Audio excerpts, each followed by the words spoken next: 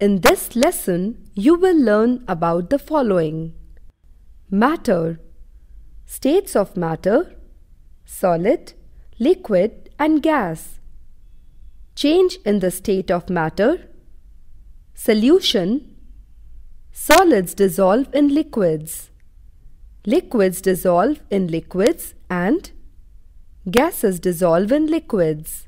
Objects differ from one another in shape, size, color and texture. The amount of space occupied by an object is called its volume.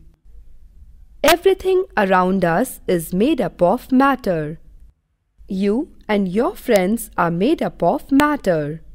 Your toys, games, food, all are made up of matter. Matter is made of tiny particles called atoms. In some matter like gold, platinum and carbon, these atoms are able to exist alone. This means they need not combine with any other atom to exist alone. But there are some other atoms which are very active and do not stay alone. Such atoms combine with other atoms of the same or different kinds to form a molecule. Hydrogen, oxygen and chlorine gases are made of molecules. The molecule of each of these gases is made of two atoms of the respective gas. Water is made up of two atoms of hydrogen and one atom of oxygen. This is an example of combining of different types of atoms to form a molecule. Matter exists in different forms. There are three states of matter. These are solid, liquid and gas. In a solid state, matter has a definite shape and it occupies a definite amount of space. In this state, the molecules of matter lie very close to each other. A spoon, a book, the blackboard, etc. are some solids. In a liquid state, the matter does not have a definite shape, but it occupies a definite amount of space. In this state, the molecules do not lie very close to each other. They have more space between them as compared to the molecules of solids.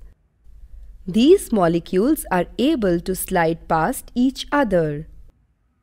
Water, milk, soft drinks, fruit juices, etc. are some examples of liquids. In a gaseous state, the matter neither has a definite shape nor does it occupy a definite amount of space. Gases take the shape of their containers. They do not have a definite shape. Let us now learn about the change in states of matter. Water is normally a liquid, but you get solid ice on cooling water in a freezer.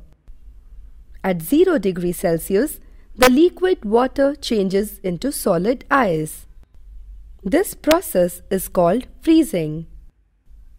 On the reverse, ice can be changed into water on heating. This process is called melting. When water is boiled till 100 degrees Celsius, it changes into water vapor. This process is called evaporation. When water vapor changes back to water on cooling, it is called condensation. Let us now learn about the different types of solutions. When a solid dissolves in a liquid to form a solution, the solution is called a solid in liquid solution. Not all solids dissolve in water.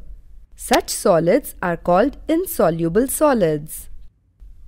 The milk is completely soluble in water. Here, both water and milk are liquids.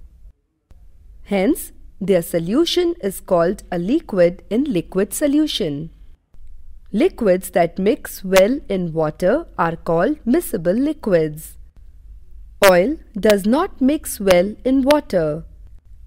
It forms a distinct layer on top of water surface. Liquids like oil which do not dissolve in water are called immiscible liquids. The bubbles coming out of the soda are of a gas called carbon dioxide. This shows that soda is a liquid with a gas dissolved in it. Hence, it is an example of a gas in liquid solution.